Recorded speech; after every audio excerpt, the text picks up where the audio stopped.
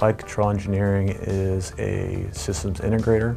Our main business is taking diverse control systems for processes. Specifically, we have a forte in continuous process control and batch control and integrating them. And we've been a systems integrator with Siemens basically the entire duration of our existence. Siemens is in my view, is a strong technology company. It's evident in their products that the products are designed for engineers.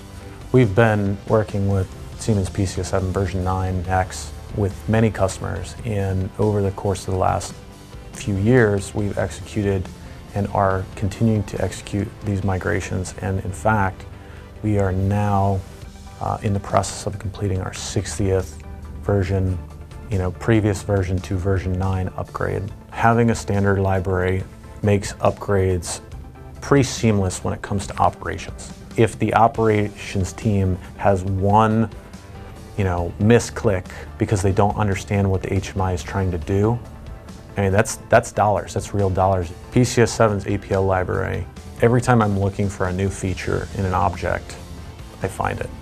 The designers of the library seem to have thought of everything.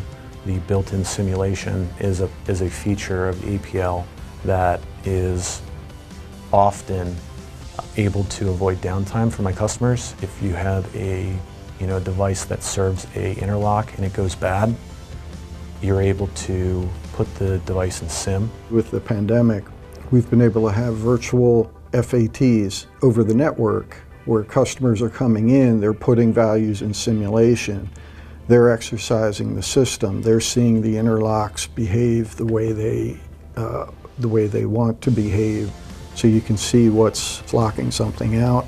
Those are very useful features. One of the great things I have experienced with Siemens is the hotline is very responsive. The people that you get when you call technical support, they tend to be experienced engineers that are familiar not only with the latest technology but preceding technologies, which is important. Siemens has been proactive and has been communicative about their cybersecurity, talking about what's possible, what's recommended, what the future of cybersecurity for PCS 7 and for process automation as a whole. That really is the future, is big data and cybersecurity, and Siemens has been excellent at providing as much context as they possibly can to me and to my peers about their offerings.